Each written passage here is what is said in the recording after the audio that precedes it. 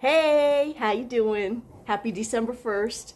And in honor of December 1st, I'm going to open my new Star Trek Borg Cube Advent Calendar that my friend Keith sent me, or brought me. And let's see. So here it is. It's a Borg Cube. And this is where all the goodies are in here. So you slide them out this way. And like here's day 4. I don't know what that is yet. And so we're going to look at day 1. Technically, I have opened this one because he said I had to open the first one while he was here. But you haven't seen it.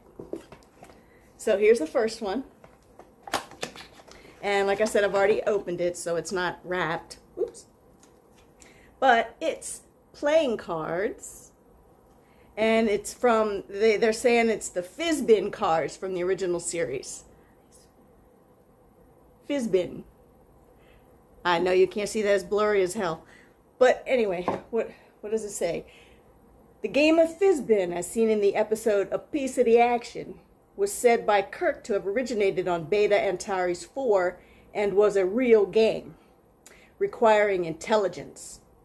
It can be played with an ordinary pack of cards on which our set here is based. Have fun whether you are playing at tonight or on a Tuesday. Whether you're playing at night, whether you're playing at night or on a Tuesday. Now, should I open them? If I could figure out how to open them, that would be great.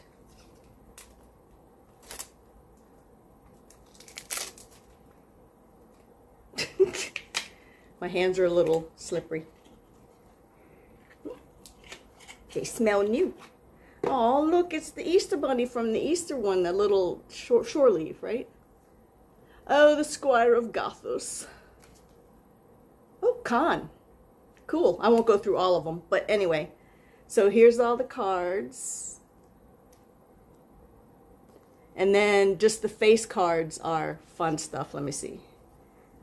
Then the rest of them are Star Trek logo. Let's see. So here we go. Uhura. I don't know what his name was, but he was the Romulan. And she was a Romulan. The Klingon. How'd you get in there? How'd you get in there? How'd these get in here? Oh well, there's not too many face cards, I guess. But there we go. Anyway, so there it is. They smell good. So there it is. There's day 1 of my Star Trek Advent Calendar. And thank you, Keith, for giving it to me. I love it already. And you guys have a good December 1st. See you tomorrow. See you tomorrow for day 2.